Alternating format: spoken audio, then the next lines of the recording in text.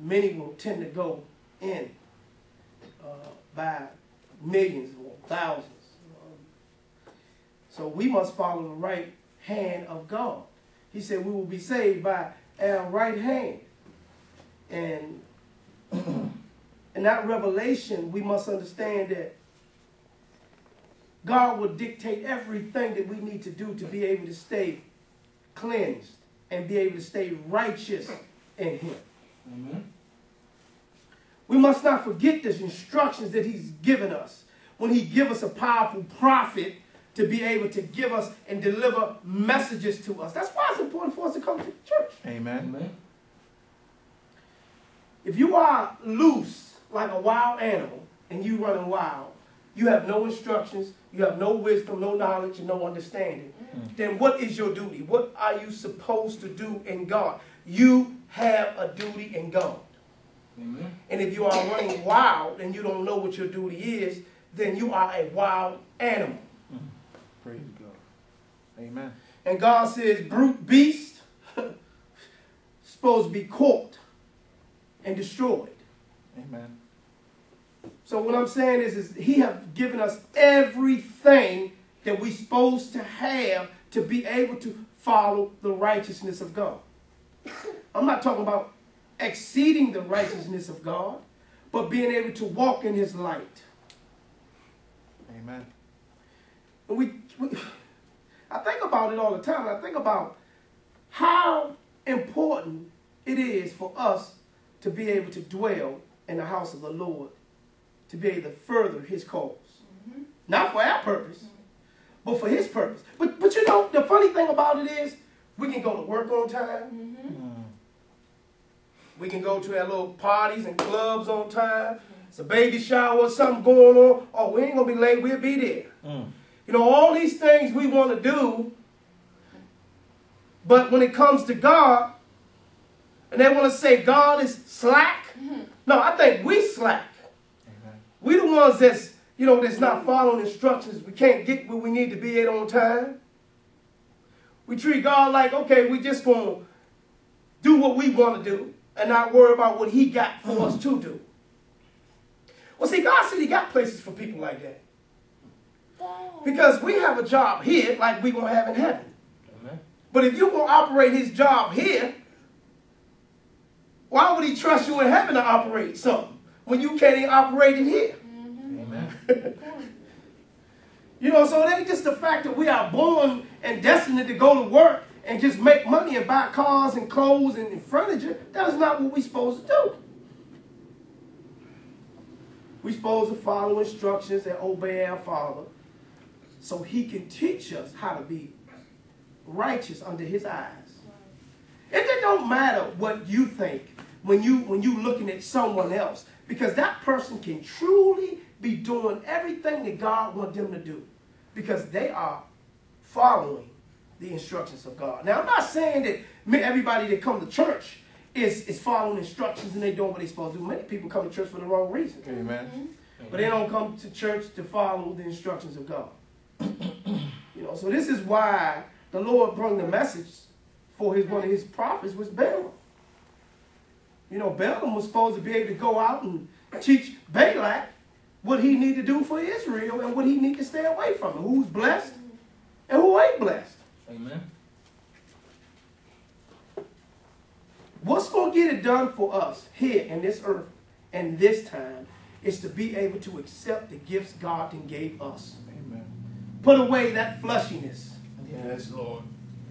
Because what makes you think if God handled His prophet like that, He ain't going to handle us like that? Amen. We ain't no different. You might think your time is up, but it's not. If you still living, you have time. That means God done already put something predestined in your life to help you. Yes. But it's up to you to receive it and move on with it. Let's go to Numbers, everybody. Now, our last finishing touches was last week. We was in Numbers, chapter 22, verse 35. Now, we know our prophet Balaam was given instructions to Balak from God. But did he follow the instructions? No.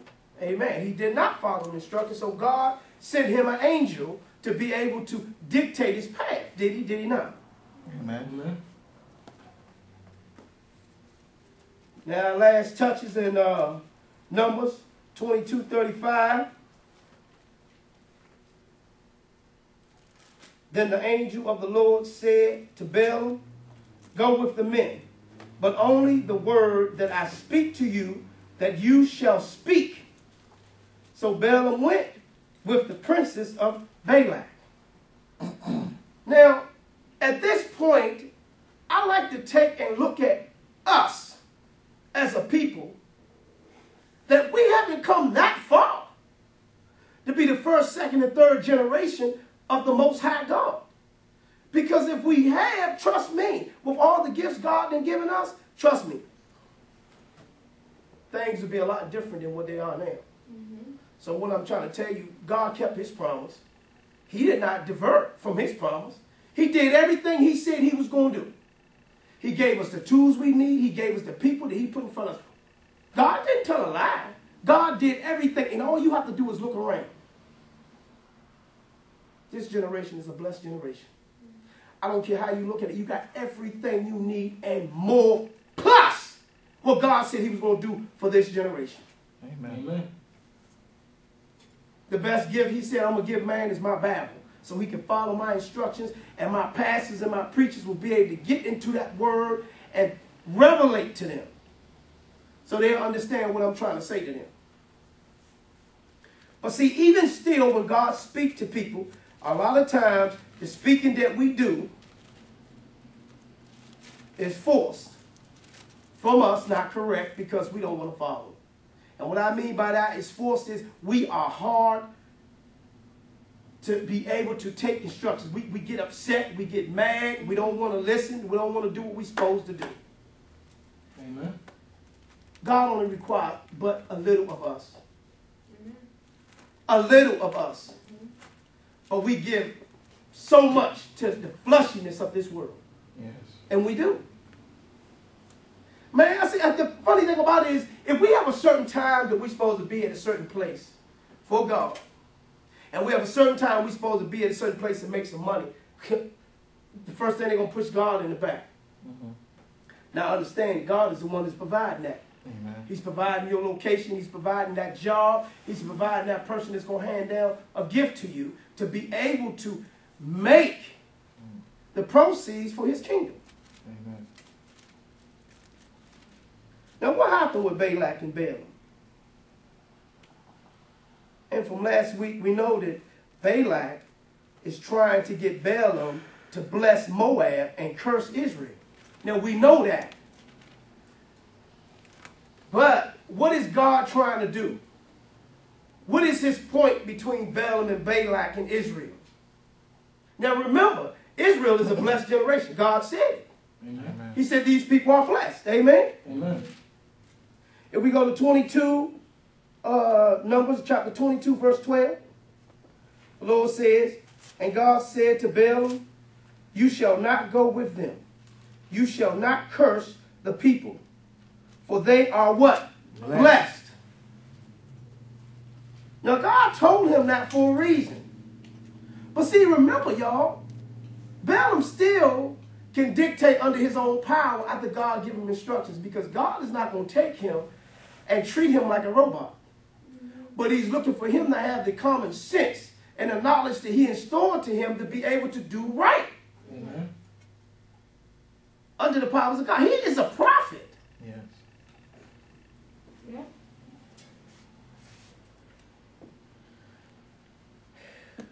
And if we go to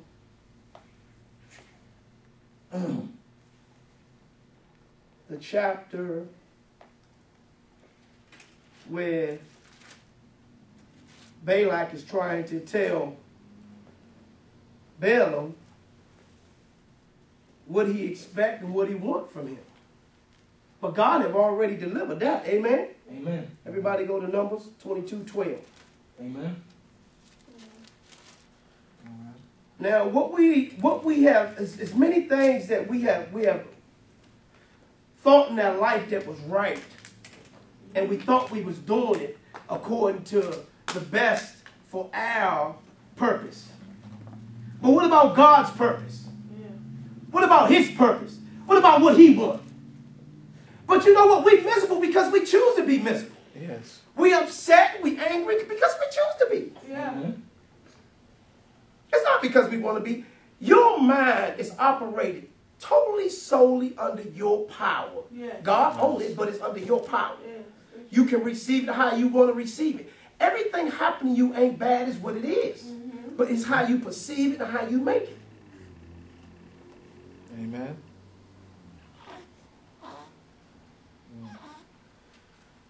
So when I think about it, I think about all the stuff that happened to us, the stumbling blocks that come before us. Someone else can't deal with it because the fact that we let it overtake us. It's the same thing that Balaam did with the donkey. Now, why are you answering the donkey when you should be answering God? If you have a problem, you should be dealing with God. Why are you dealing with a donkey? Amen. So God said, you want to be a fool? I'm going to show you. I'm going to make that donkey talk back to you so I can show you how much of a fool you are. Many of us do it. Now understanding the power was coming straight from the Most High God. He said, hey, listen to me, not a donkey. If your car driving crooked, it ain't right. Apparently it needs a shop. Something is wrong, right? Amen. But you're going to take it to a shop. So his donkey is going off course. It's not acting right. Who owned that donkey? God. You're going to talk to God. Oh, Most High God, what have I done? This thing ain't working right. I'm working for you, but the donkey is giving me resistance, so apparently something is wrong. Let me talk to you. Amen. Amen.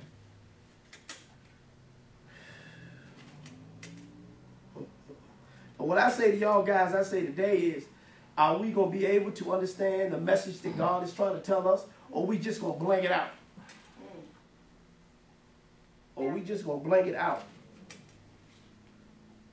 Let's go to Numbers 23:27, everybody.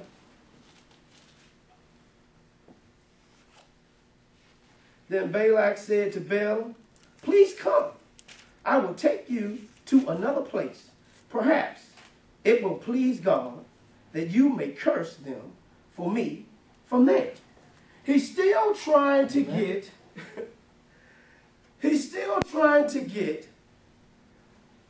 Balaam to bless and curse. Now see, what God is trying to do is make sure and watch over to see if Balaam is doing what he's supposed to do. Now, according to our eyes, with the message we received, it seemed like he's doing right. According to some of the messages that he have said to Balak about how his interest is in God. He have made it very clear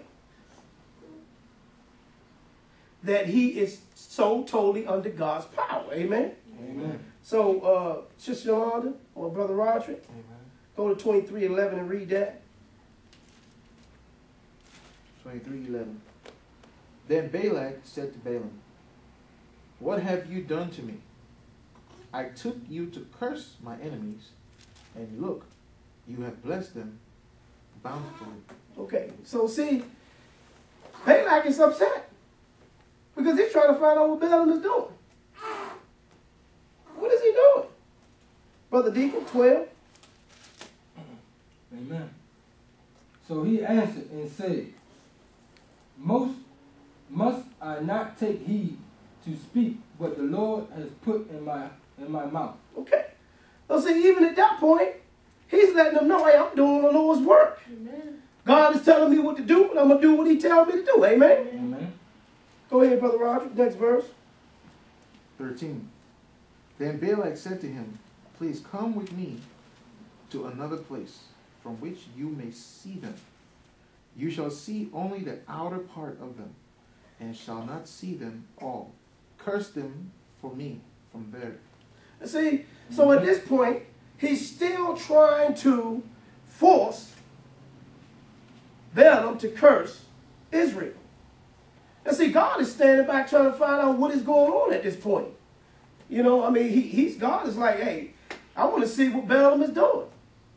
And see, Balaam seemed to be doing what he's supposed to do according to our eyes, but according to God's eyes, something is terribly wrong. You know, a lot of times we should be able to operate so totally under the powers of God and not able to be perpetrated in a way. And what I mean by that is be able to be controlled by any other power but God. Your job ain't supposed to control you. Amen. Amen.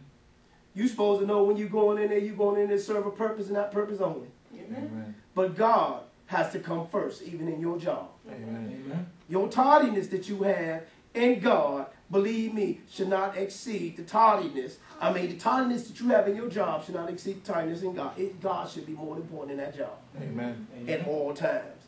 Because God is the one that delivered that to you. And the reason why I'm saying I'm putting this job in there because Balaam has a what? A job to do, right? Amen. And I want y'all to, I want everybody to read this together because we're going to jump back a couple spaces here. And I want us to read this, chapter 22, verse 38. 22:38, everybody. Y'all ready? Read. And Balaam said to Balak, is y'all lost? And Balaam said to Balak, Balak, look, I have come to you. Now have I any power at all to say anything, the word that God puts in my mouth, that I must speak? Now, according to it, he still is telling Balak his power's under God. Is he not?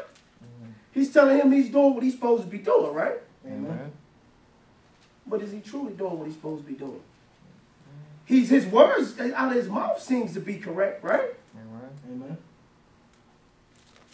Well, we truly want to know if he's doing what he's supposed to be doing. So what we're going to do, let's come on down to Numbers 24:11. Now, therefore, flee to your place, I said. I will greatly honor you, but in fact, the Lord has kept you back from honor. This is what Balak has said to Balaam. But let me ask you this question. Was he fooling him? Or was he speaking the right words? Remember, y'all, in God, I want y'all to remember something. This is very important. Y'all got to understand something in here. Everybody have a job. You don't even understand. Balak had a job. His job was to what? Work what he was doing. He was doing his job.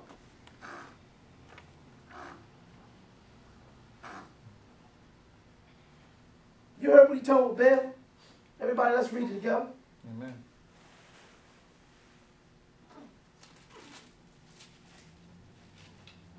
Numbers 24:11.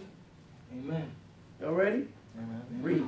Now, therefore, flee to your place.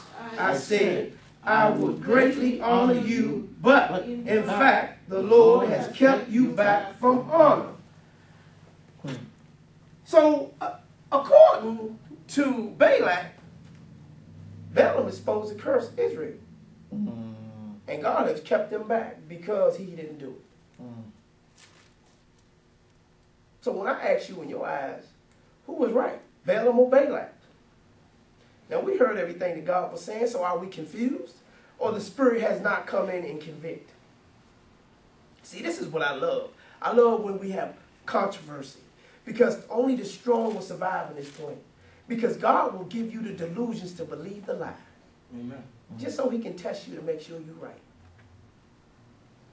You know what I say? Stick to the word of God.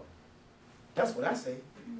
I say stick to the word of God. I mean, it's clear to the fact, was he right or was he wrong? Now, God is going to use Balaam in power. Remember, a prophet is only to be able to use to speak the words that God wants him to speak. Amen. And God will use him for that. He's going to do that. That's their job, to be able to be used in the body of Christ. Now, he's going to speak all these things. He's going to tell Balak what is going to happen in the latter days to his people from Moab. What's going to happen to your people versus Israel. Now, even though God is still using him, don't mean he's still moving in the sight of God. Amen. Now, remember, he carried him to many high places. Many high places he carried him to. Balak carried Balaam to be able to curse Israel. He had to have 7 rams. He had to have these animals to be able to curse, to be able to get God to come to him? Well, when you offer sacrifices, God comes. So, therefore, who was speaking the right words? Who was doing their job? Did Balak know something that Balaam didn't know? Even though that Balaam is the actual prophet of God? Or was Balaam supposed to really teach Moab what they're supposed to do and how they're supposed to live? And did he do that or not? So therefore, they end up coming into a confusion. And the last word was spoke to them will be in chapter 24, 25. So Balaam rose and departed and returned to his place. Balak also went his way. Now, I skipped a lot of stuff on purpose. The reason why I did, because we don't have enough time to fill it all in. Because we probably going to be here for a while bouncing back.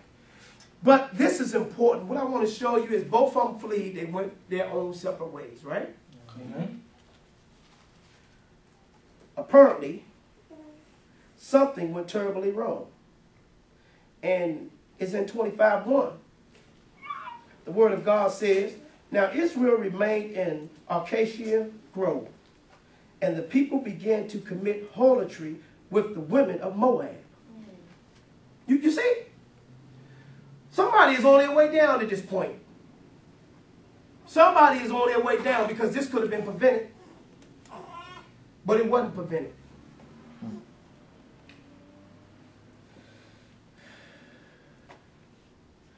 Two, they invited the people to the sacrifices of their gods. And the people ate and bowed down to their gods. This is not what God wanted. Balaam had a job to do. It's the same thing when God chose Jonah to go to that great city and save them people. Speak the word of God. He did what he was supposed to do. What happened to Balaam?